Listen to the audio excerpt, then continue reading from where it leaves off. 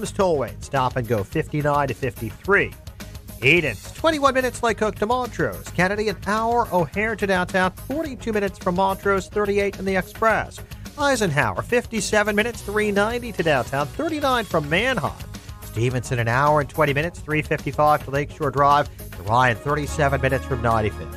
That's traffic. I'm Jim Talamonte on AM 560 The Answer. Chicago's Morning Answer continues next. In our 1-hour heating and air conditioning weather center, we'll see partly sunny skies. High near 55. Clear and 39 overnight.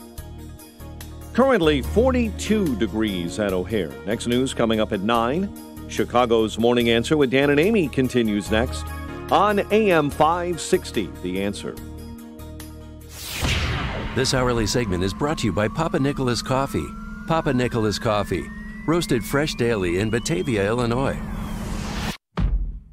If you're looking for the latest news, insight into what it means, and the sharpest opinion, there's only one station in Chicago where you can turn, and it's this one. We're AM 560, The Answer.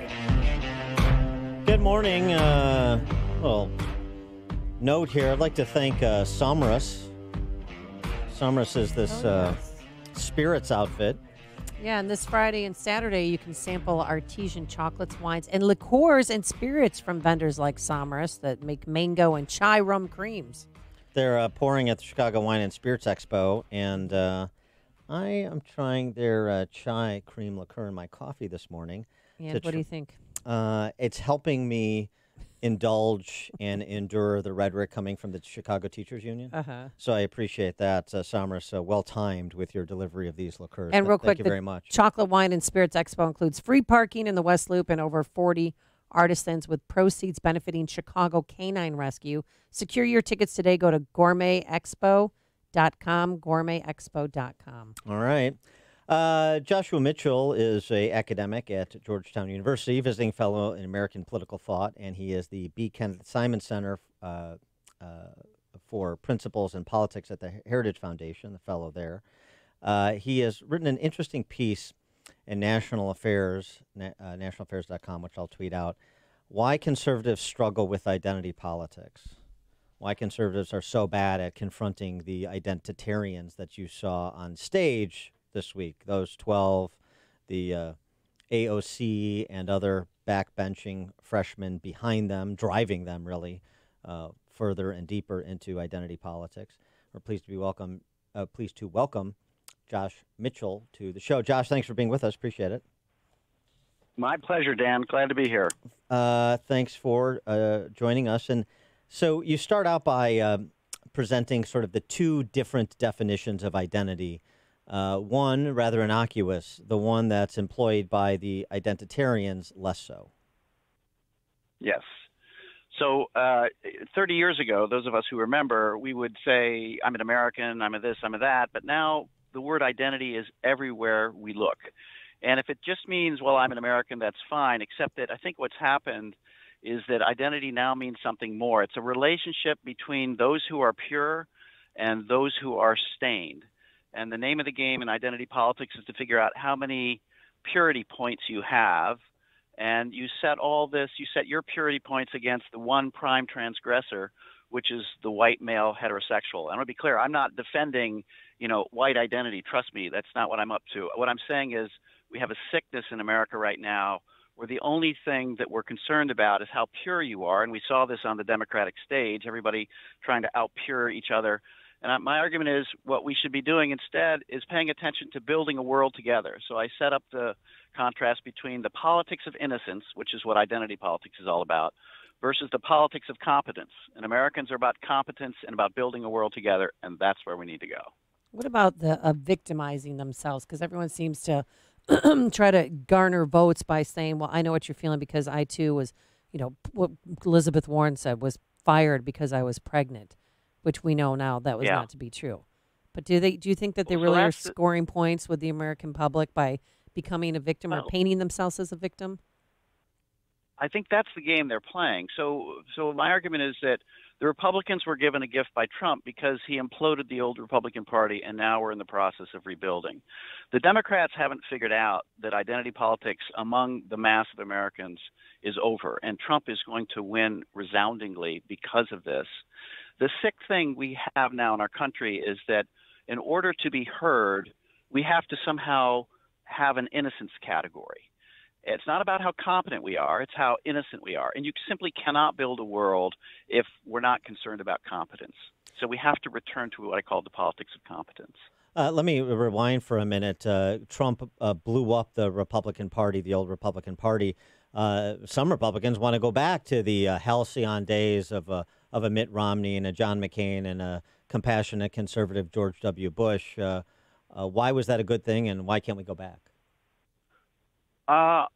So on my view, again, I'm old enough to remember what happened when Reagan took over the party in 1980. There was a group called the Rockefeller Republicans who thought, well, we'll put up with this guy for 4 years, and then we'll take back our party, and it never happened. And my view is, while I have many, many friends who are neoconservatives, and I'm actually, while I was affiliated with Heritage last year, I'm actually out in the Middle East right now, and I've been there off and on for 14 years, helping to build universities. So I went to Iraq after the war, so I know what's there. I look it up. I was the chancellor of the American University of Iraq in Sulaymaniyah for 2 years. But my view is that we don't have any business spending blood and treasure in the Middle East trying to build democracy. Many of my students out there believe that constitutional monarchy is the highest political form. We have problems in Asia that we're going to have to face big time. So I think the Republican Party that was blown up had two parts of it. One was that free markets without concern with the middle class, that is no longer going to work. And the second part is democracy exportation abroad without regard to cost, both to us and to overseas peoples. That's gone too. So I think the new nationalism is very healthy. I think the return to the middle class is very healthy. And I think the new Republican Party will be built around that. There's still a lot of infighting. There's still people who believe in pure free markets. And even if that means the middle class of America is collateral damage, that's fine with them. That's a problem. I think that's over. So the Republicans are actually in a rebuild phase. The Democrats think they just didn't go far enough. They just need to keep going down, doubling down on the identity politics. And Trump is for them the opportunity for every white person to demonstrate that they too are not transgressors. They're innocent victims. They hate Trump. They have to scapegoat Trump. So there's a profound kind of religious need to scapegoat in America right now. And the brilliance of America is that we've had all sorts of peoples come through, and they've let go of their national origins and decide they're going to be Americans and build the world together. And the left doesn't want to do that. They don't want to lose track of their identities. They want to double down on them. And they're not concerned with building a world with their neighbor. They're simply concerned with declaring to their neighbor how pure they are. Well, you can't build a country that way. So they will lose again. Well, but so here's the thing. You suggest that conservatives have responded quite poorly to the emergence of identity politics. But so if they've responded quite poorly, how is it that you feel the left is overreaching while conservatives are rebuilding the Republican Party? It would seem to me that those two things are in conflict. Yeah. Well, I'll put it this way. So I live out on the eastern shore of Maryland, which is a fairly poor place.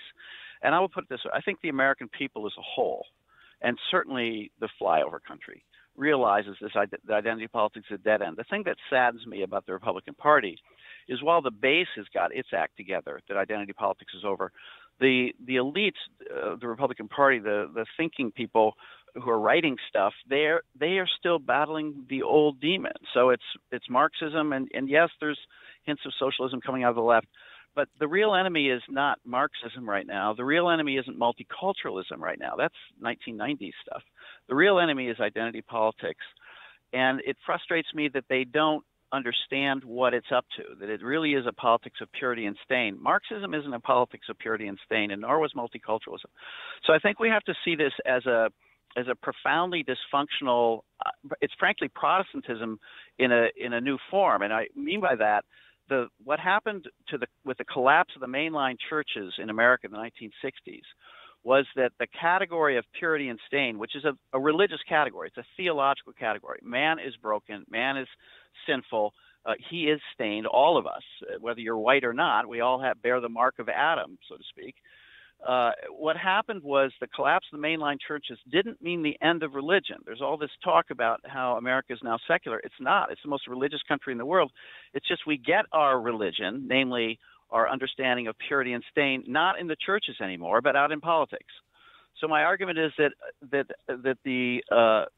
what's happened in America right now is we have this religious awakening among the Democratic elites. They're concerned with purity and stain. Republican elites don't really get that. They want to treat it as some species of multiculturalism or whatever. We have to see this as a religious movement, as a very bad Christian religious movement.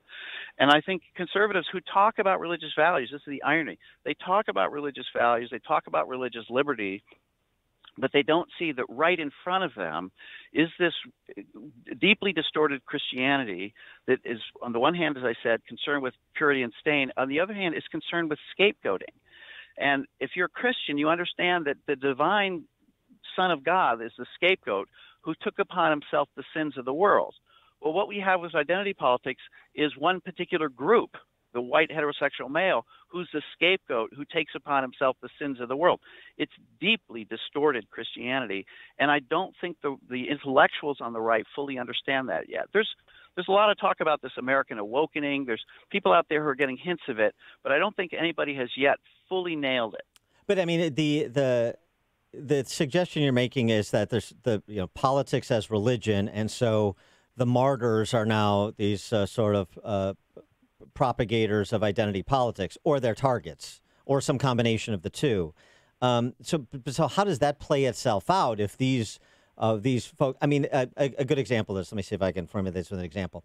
Garrison Keillor this week said essentially, I was wrongly accused as sexually harassing anybody, but if it takes my career being destroyed by this false allegation to advance the larger goals of Me Too, then I'm willing to throw myself on the pyre. I mean, that's sort of a sense of martyrdom. Isn't that particularly pernicious and misplaced? I guess that's a distorted version of Christianity you're describing. Yeah. So what's happened is, if you're certainly if you're a white male, and again, please understand me, I'm not saying, we need to defend white men. That's what I'm saying. I'm saying the whole problem is the way we're thinking about this. White men have to show that they're pure. And so woke capitalism, for example, or men who double down on the feminist cause in order to show that they too they're not transgressors, they're on the side of the innocents. I mean, immense amount of psychic energy today is spent by especially the younger generation of white young people, white boys especially, trying to show that they're not transgressors because they walk into a room and they're labeled as impure. And so they have to somehow figure out a way to increase their innocence point. So they support green climate New Deals. They march for the Me Too movement. They're desperate to try to show the world that they're innocent. And this is a kind of sickness. The rule of law took hundreds and hundreds of years to develop. And the presumption in the rule of law is that we start by being innocent and we have to be proven guilty. Identity politics reverses that. So I'm out at Georgetown's campus in Qatar right now. There's a discussion among the students. They're trying to petition the faculty members to sign a petition at the beginning of each class, each semester, in which they say, we won't assault you. So the presumption is that men are rapists. The presumption is that men are rapists. Now, I want to be clear. In my HR documentation, I can get free saunas, I can get free mental health checkups, I get all these things as long as I acknowledge that I'm basically a rapist and I won't rape. I mean, this is the kind of sickness that we're faced with right now. So then, the presumption of guilt. Yeah. So okay. So that's a clear diagnosis. I get that. And then, so what's the way forward that the sort of the new Republican Party, the new conservative movement, is supposed to provide? Well, I think out in the field, everybody knows that this is just ridiculous. It can't be that we're presumed guilty. So I think that's on the ground, people get this. The other piece of this puzzle, which we have not yet talked about, is that the Democratic Party has used Black America to do this. So there is an obvious wound that we're still suffering from in America. I think the Republicans are in a way wrong by saying, well, we don't have to worry about it. You know, America's this pure country. And Democrats are absolutely wrong by saying America's this irredeemably stained nation. We still have this wound to be healed. My argument is that what happened was that the women's movement, the gay and lesbian movement, and more recently the transsexual movement has appropriated the moral mantle of Black Americans and said, see, just as civil rights goes to women's rights, that then goes to gay rights, that then goes to transgender rights. And so the whole thing is built upon the legitimate, or the wound that we really do have to address. And I think in face-to-face relations we have to address this. But I think the only ones that can stop this in America are Black Americans. They're the ones who can stand up and say, you know what? Slavery did something that no other group had to go through. Namely, it destroyed families. Full stop. And that means there is a special case here that we have to address in America, and that means helping the least among us, both black and white, to re-substantiate the generative family between a man and a woman. And everyone who comes from poor communities who's dug their way out knows it's the family and the churches that matter. So I frankly think that it's the African Americans who have the moral authority to say to the Democratic Party, no. The civil rights movement was one thing. However, it is another thing entirely to have all these other groups, all these other innocent, so-called innocent victims, carry the moral mantle of the African American community. So I think the only group that can stop it is Black Americans. And they still have the moral authority. I mean, they had it in the 1960s with Martin Luther King, and they have it now. Very interesting. He is Professor Joshua Mitchell, Professor of Political Theory at Georgetown University. And again, I'll tweet out his piece at nationalaffairs.com, which is obviously worth a read, Why Conservatives Struggle with Identity Politics. Professor, thanks so much for joining us. Appreciate it. My pleasure, Dan. Thank you. And he joined us on our turnkey.pro answer line. Connect with Dan and Amy using the AM 560 mobile app.